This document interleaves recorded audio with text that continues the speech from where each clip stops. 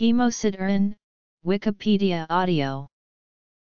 Hemosiderin or hemosiderin is an iron storage complex. It is only found within cells and appears to be a complex of ferritin, denatured ferritin, and other material. The iron within deposits of hemosiderin is very poorly available to supply iron when needed. Hemosiderin can be identified histologically with Pearl's Prussian blue stain. In normal animals, hemosiderin deposits are small and commonly inapparent without special stains. Excessive accumulation of hemosiderin is usually detected within cells of the mononuclear phagocyte system or occasionally within epithelial cells of liver and kidney.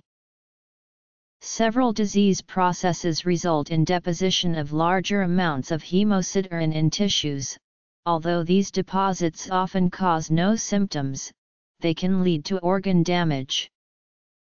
Hemosiderin is most commonly found in macrophages and is especially abundant in situations following hemorrhage, suggesting that its formation may be related to phagocytosis of red blood cells and hemoglobin. Hemosiderin can accumulate in different organs in various diseases. Pathophysiology. Iron is required by many of the chemical reactions in the body but is toxic when not properly contained. Thus, many methods of iron storage have developed. Hemosiderin often forms after bleeding. When blood leaves a ruptured blood vessel, the red blood cell dies, and the hemoglobin of the cell is released into the extracellular space. Phagocytic cells called macrophages engulf the hemoglobin to degrade it, producing hemosiderin and biliverdin.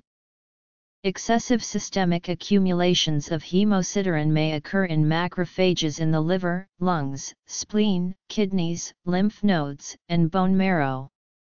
These accumulations may be caused by excessive red blood cell destruction, excessive iron uptake/hyperferemia, or decreased iron utilization/uptake hypoferemia. Hemosiderin may deposit in diseases associated with iron overload.